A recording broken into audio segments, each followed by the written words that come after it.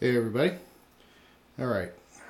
Next in my my update series, I wanted to talk a little bit about the mechanics of my setup here. So I've tried to automate as much as possible the operation of these vivariums, and I'll show you exactly what I mean by that. But basically, if I go in and clean the glass and I feed the geckos every other night or so, that's about all the maintenance I do. That and trimming the plants when they get too crazy. Everything from the watering to the lighting is all automated. It's all on the timer, and so I thought I'd give you guys a good shot at what my setup really looks like, what makes it tick. So first off, I guess before I get into it, I should say that this is obviously built in a closet. So I had an extra closet in my room. I don't really use it as a room, it's more like a den. I got my computer and stuff over here. So this is what I stare at when I get bored. So let's talk about what I've got in here. So first off, what I did was I ran an electrical outlet to the inside of the closet. Let's see if we can see that. You can see I ran an electrical outlet to the inside of the closet right there. All right. And then I've got a Zilla Power Center timer set up for my lights, my pump, which is on the same as my lights, my fogger, I'll talk about that in a minute, and my misting system.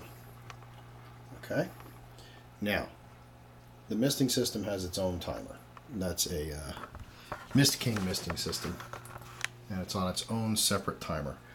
So that Zilla timer back there, what that does is that actually has two timer wheels on it. Can't really see the second one, but controls day-night, and then it has a second one that you can control a variety of functions with. And what I have on that one is I have my fogger come on about 3 or 4 times a day, and I just adjust that ever so slightly during the year, say in the winter when it gets a little drier, or on the fogger a little bit more, things of that nature. The lights are on a 12-hour on, 12-hour off time, and what I've got is 4 T8 bulbs in there, 2 6700K, 2 5700K.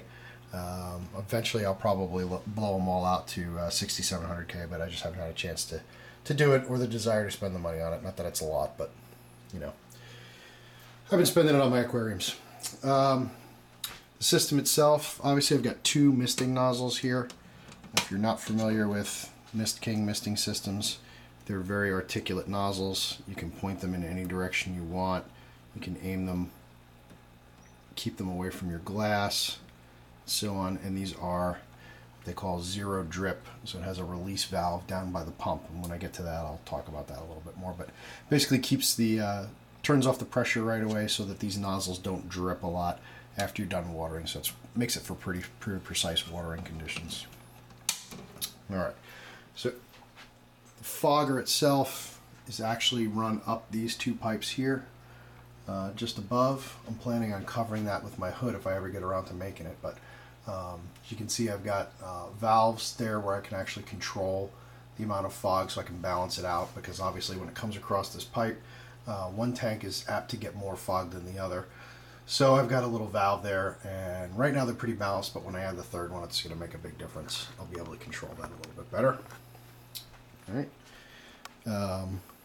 Just so you know, for watering, I actually have a drainage layer in there, and I've got my timing on my watering and the amount of water that I'm doing set up so that the soil is moist and that it never really exceeds that water line right there. So there's always water available, but there's never enough water that I need to drain it.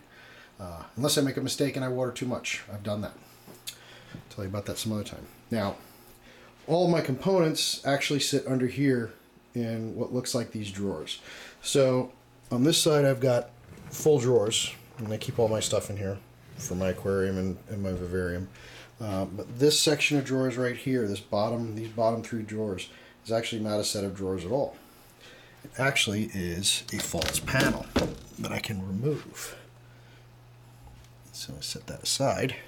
You can see that's my false panel. So in here is the heart of my system. So I've got a 5-gallon bucket that I fill with distilled water, or RO water, depending on what I've got available to me. And that is the 5 gallons that my misting system uses. I've got my misting system pump right there, which is a diaphragm pump. You can actually run that thing dry for hours on end, so even if I run out of water by mistake, it'll still run. And then this loop into the main line right here, this part right here, that is the zip drip. That's the release valve that pushes the air back into this feed line after the pump, or before the pump I should say, pushes the air back in to this tank and keeps the pressure off of the misting nozzles when the system is off so they don't drip. Then I've also got my fogger, which is pretty standard Walgreens cold air misting humidifier.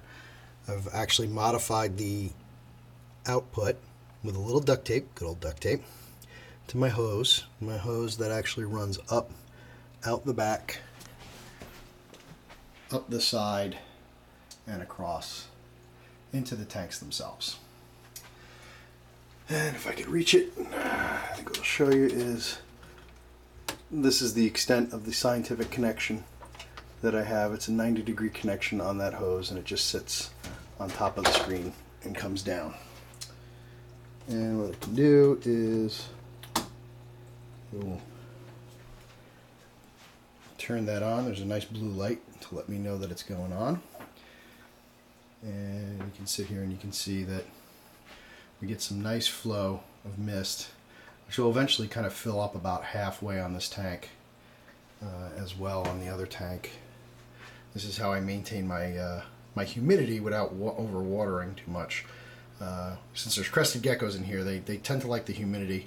I'd say anywhere between 50 and 75 is really ideal. Anything more than that long term, you know, obviously the reptiles, they can develop respiratory problems, things of that nature, if the humidity is too high for them. So this tends to even it out from the morning waterings. I water every other day, except on the weekends. I let everything dry out on the weekends, but I fog every day on a regular basis. So, and that really tends to last a couple of months. It's a little blurry.